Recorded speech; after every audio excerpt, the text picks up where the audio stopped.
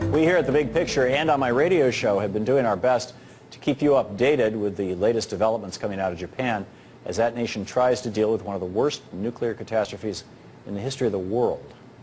To help us do that, tonight I'm joined by a few special guests in the studio who've flown here from Japan to share their stories and to warn the world about the dangers of nuclear power. Later this week they will travel to the United Nations where they will call on the UN to recognize human rights violations against children caused by the Fukushima crisis and ask the UN to stop its global promotion of nuclear energy. Here to tell their stories are Aileen Mioko SMITH, Executive Director of Green Action, based in Kyoto, Japan, and co-founder of Stop the Monju. She is also co-author of the book Minamata about the Japanese methyl mercury pollution. Kaori Izumi, Director of Shutomari, am I saying that right? Shatomari, and co-director of Save Fukushima Children Hokkaido and Red Ribbon Hokkaido Africa support group, and Kevin Kamps, radioactive waste watchdog at Beyond Nuclear. Welcome to all of you. And thank you for joining us. Kaori? Aileen. Aileen. Okay. I'm sorry, Aileen. What's the situation in Japan right at this moment? Well, the situation in Japan right now is that there are 300,000 children living in Fukushima, and about 75% of the children are going, for example, to schools that are so contaminated that they would be radiation control areas in nuclear power plants where individuals under 18 will not be legally allowed. The radiation levels are very high. In Japan, they aren't evacuating people unless it's 20 millisieverts a year exposure. Now that's incredibly much higher than Chernobyl, when mandatory evacuation was 5 millisieverts a year. Wow. And we know that now looking back on it, many people died as a consequence of the Chernobyl exposure. Kaori? What are the Japanese people not being told? That the Fukushima is not the area for human habitation. That everybody should be evacuated immediately in highly contaminated areas. There are many people they evacuated on their own because the government didn't. But now the government is even bringing these people back by building temporary housing. Really? Yes. Bringing people back into the... Yes, because they fear the community, the prefecture will disappear and the economy will disappear. Right. And that's what they said. Yeah.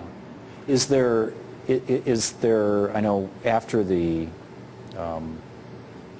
Hiroshima and Nagasaki bombs, there was a phenomena that I guess lasts to this day of people who survived that or their ancestors being, there's a Japanese word for it, I forget, but in English it would be a kind of pariah. Pardon? But a pariah because contaminated, people feel they're contaminated. People don't want them marrying into their families, right. Things like that. Are we seeing this all over again? Yes, it's happening. People who self-evacuate, they go to a different area in Japan, and then the citizens there are afraid of getting close to them or touching them, and children whose families have self-evacuated. There's a lot of prejudice against the children. That's tragic. Kevin, what impact, Fukushima has been out of the mainstream and corporate news in America for a long time.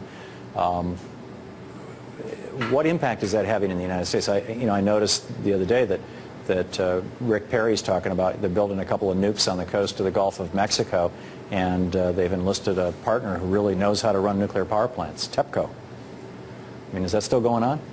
Well, I think that project took a mighty blow from the Fukushima nuclear catastrophe because it was not only Tokyo Electric Power Company as a partner, it was also Toshiba Nuclear of Japan, it was also Hitachi Nuclear of Japan, it was even the Japanese federal government in the form of the Japan Bank for International Cooperation. Because of Fukushima, that project took a mighty blow. In fact, the U.S. partner, NRG of New Jersey, has said they will spend no more money on the project, but they're still interested in getting the license from what I call the Nuclear Rubber Stamp Commission, because they could then sell that license to some other American company who might be willing to take the risk. DNRC. Kaori, what's the message that, as somebody who has seen and experienced this in Japan, the main message you would want to convey to Americans? You know, the immense suffering of people in Fukushima, you know, the only way how these people, it makes some meaning is that we learn now that we have to stop nuclear power, that we cannot afford another Fukushima. And we are appealing to the world to put an end to nuclear power. We had enough. And so that's your appeal to yeah, the where world is next if we don't stop immediately? Yeah. Could be Indian Point. It could be.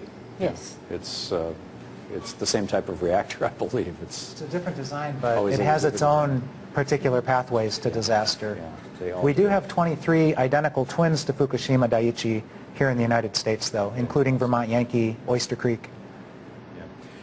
Aileen, what's around the world, here in the United States, for example, there was a controversy from a movie called Gasland about when they were fracking, when a form of gas extraction, their water was catching on fire. And so now it's no longer being covered in the American media because you can't turn on a TV in the evening without seeing an advertisement for the gas companies. They are putting so much money into the big networks that the networks are no longer covering the story of gas contamination. The nuclear industry is large, powerful in the United States, lots of interconnections with the big media. Are the media of Europe, for example, South America, the rest of Asia, Australia, other countries, are they as interlocked with these industries, with the nuclear and the fossil fuel industries, that Fukushima is falling off their radar screen as well as in the United States? I think so. It's fallen off a lot, except some countries no. I mean, Germany is still doing very good coverage of Fukushima, and in Australia sometimes, and other places. But in the U.S., it's really fallen off. It's shocking because the two countries that haven't learned from the Fukushima accident, the main ones, are Japan and the U.S. Yeah. And a lot of Fukushima people are quite concerned about the reactors here in the U.S., especially the ones that are earthquake prone, like the ones in California on the San Onofre and Diablo Canyon, because they know that earthquakes and nuclear power plants don't mix. Yeah, absolutely. We just have like 20 seconds, but Kevin, many of these nuclear power plants, and the ones there were designed or built by General Electric, yes. Were they not? Which is 49% owner of NBC. I mean, is that a coincidence? Well, Jeffrey Immelt was sent by Obama to Japan to help out after the Fukushima nuclear catastrophe began, but the Japanese media reported that he largely hid out so that he wouldn't be served liability papers because his product exploded and now has ruined so many lives. Amazing. Thank you very much, all of you, for coming tonight. It's much appreciated. Meanwhile, on the global warming front, a new Ipsos poll finds that a majority of Americans, 83%, now believe global warming is occurring. We've been running nuclear plants here in the United States saying, hey, this is an alternative to global warming causing coal power plants. Well, one of the reasons why global warming is happening, however, differ depending on which political party responds to the poll. 37% of Democrats believe global warming is man-made, while only 14% of Republicans believe the same thing, which means the United States is still the only nation in the world that considers man-made global warming up for debate and nuclear power a real, viable, wonderful alternative. So, we're really the only country in the world that's not doing something serious about this. We let our politicians be bought and intimidated by the fossil fuel industry and the big nuclear industry. And the same, frankly, goes for our media. It's the dollars are winning.